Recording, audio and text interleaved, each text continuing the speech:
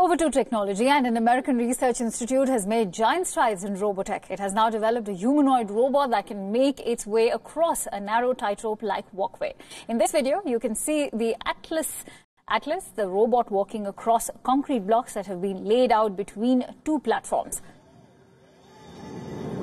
The robot could do this with the help of sensors that use laser light pulses to measure distances and give precise images of the environment around it.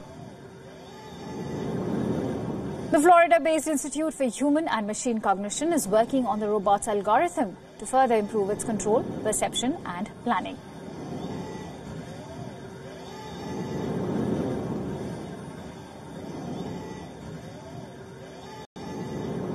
Atlas, the robot, has approximately 50% success rate at navigating such narrow, complex but flat terrain. The makers of the robot hope that someday it could help humans in emergency situations.